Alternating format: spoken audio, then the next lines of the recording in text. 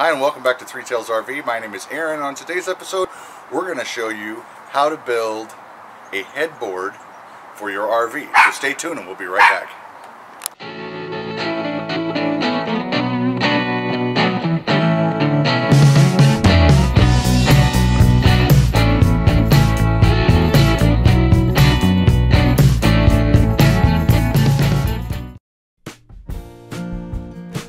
Got this ready. We're going to show you what we're going to need for this build. We got a sheet of particle board. We've also got a measuring tape, a phonetic stapler. You can use a regular one. You're going to need a piece of paper and a pen to write down your measurements. You're also going to need some backing, some matting, polyester batting, and you can't forget your wife-approved fabric that you're going to use to cover it with. So we'll be right back and we'll start this build.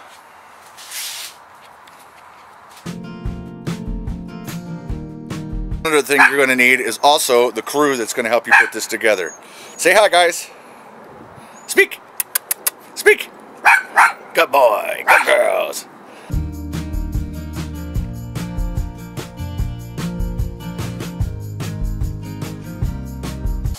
So the first thing you're going to do is go in and measure where your headboard's going to be in your RV. What we came up with for ours, that may not be very for yours, is 63 7/8 inches across and 35 inches tall. So what we're going to do is we're going to go ahead and measure from one end to the other, give us our 35 inches tall, and then we'll come across and do the same thing at 63 7/8 across, and then we'll go ahead and mark our spots. We're going to go ahead and create our lines. I got a pen, you can use a pencil, whatever you have at hand. We're just going to run this across for our lengthwise, and we'll do the same thing going this way, and then we'll get our circular saw and start cutting.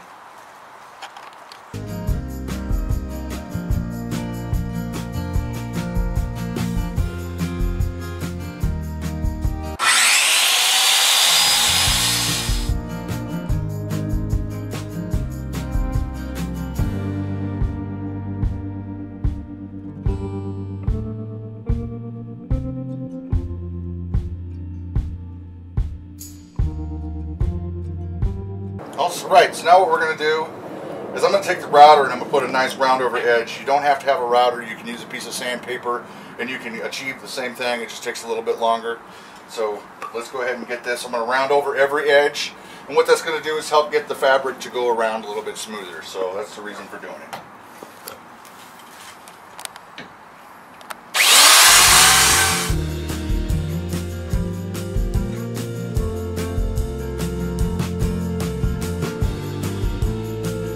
And what that does is it takes the edge off so it's not quite so sharp and just smooths it out.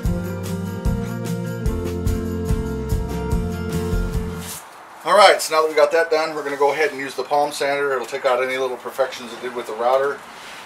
And like I said before, you can use this and you can just sweep it in a sweeping motion across the edge and it'll help knock it off if you don't have a router.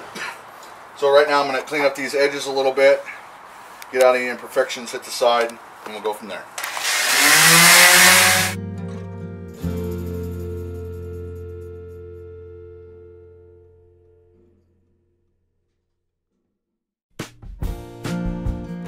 Alright, now that we got all cut out and routered and sanded, now we need to clean up a little bit. So I'm just going to clean this off and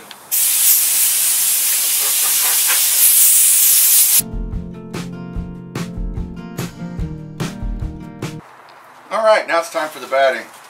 So we're going to go ahead and take the batting out of the bag here. And open this up. And it's got quite about an inch from the edge for the first one.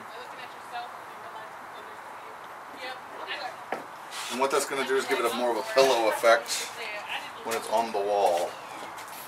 Alright, so now that we got that cut out, we're going to use our staplers and stapler, kinetic stapler, so if it kicks on, the compressor kicks on. Not my fault. Just going to try and get this into the corners here.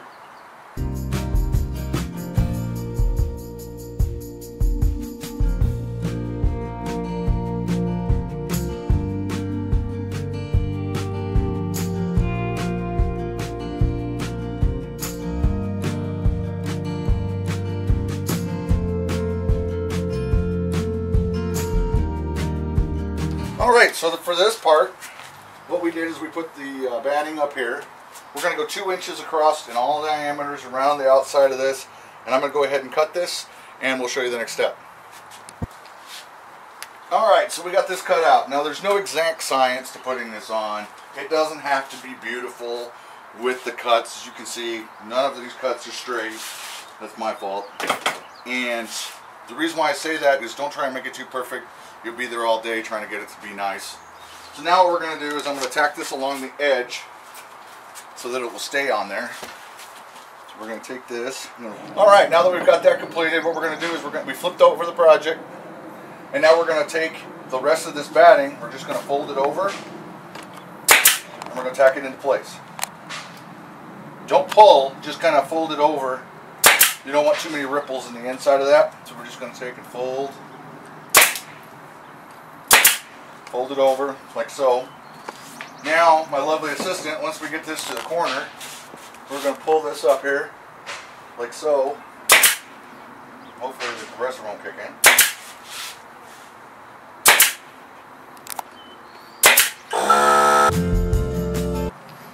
When you're putting the staples in, you want to go about 6 to 8 inches apart. It's enough to keep it in there.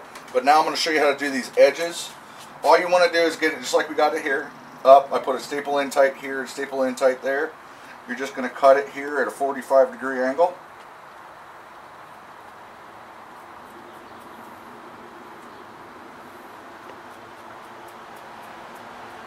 Like so. I'm going to take those pieces together like this.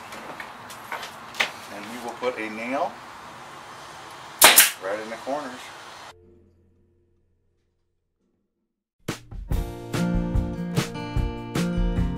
Alright, now that we've got the foam backing on it, we flipped the project back over again.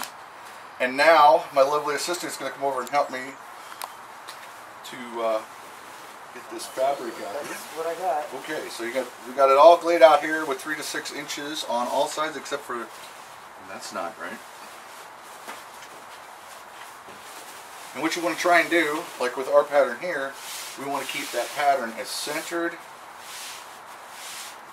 as possible, so that now that we've got it all centered and into place, we're going to go ahead and cut the fabric along this back side and along this side, and we'll be right back after we get done doing that, and we'll show you. Alright, so now we've got the fabric where we want it. What we're going to do is we're going to go ahead again, tack it onto the edges, because nobody's going to see the edge. And then we'll flip it around like we did before. So we'll be right back. Alright, so now that we've got that completed, and we're going to flip over the project again. Now we're going to do like we did before. We're just going to run staples along this edge. And what we decided to make it easier for us, we're going to go ahead and staple this all in. And then we're going to go back through and cut out the edges. So we're going to go ahead and put staples in, and we'll be right back. Alright, I want to show you up close how I do one of these corners with this fabric. What I do is I start up high,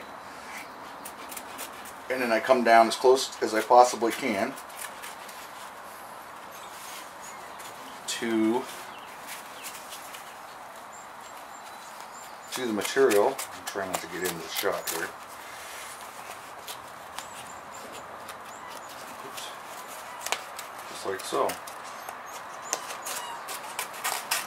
And again, this doesn't have to be pretty, it doesn't have to be perfect, because nobody's going to see it. You take and you fold under, and you fold the little tab over that's there, and you put a staple in it.